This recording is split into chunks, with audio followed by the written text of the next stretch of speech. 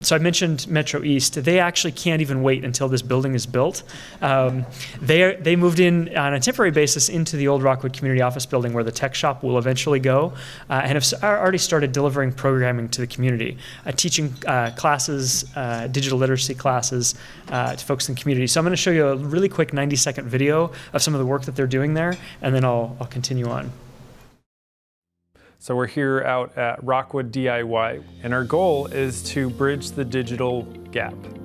So the issue that this program is trying to address is the issue of the digital divide, which refers to the people who don't have the skills and access to technology in order to be full participants in society. Every Thursday night we show up and they complete 5 weeks of training, and upon completion of this program they get a free computer from Free Geek. We just spend the night setting up their computers, teaching them how to use the operating system, all of that stuff.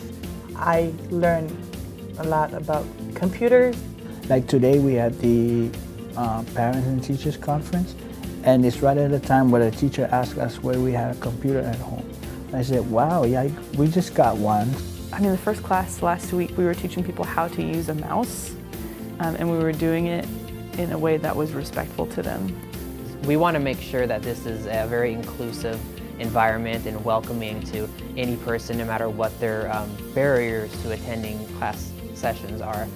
So a lot of kids come to our workshops because we offer childcare. Everybody was friendly.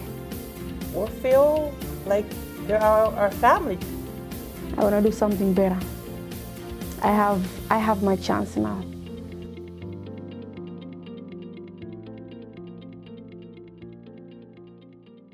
Yeah, absolutely. And I really want to thank Marty for his leadership. This was really his idea, and his team said, we want to do this, and we don't want to wait until the building is built. We want to start now. And this is the kind of story we need to be telling about Rockwood. This is really impactful stuff to the people on the ground who are living there. And this is quite literally, it's not an exaggeration to say, this is changing lives for people who really are already starting out at a disadvantage. So this kind of stuff, I think, is really what this project is about, and why I'm so excited to be working on it with great partners.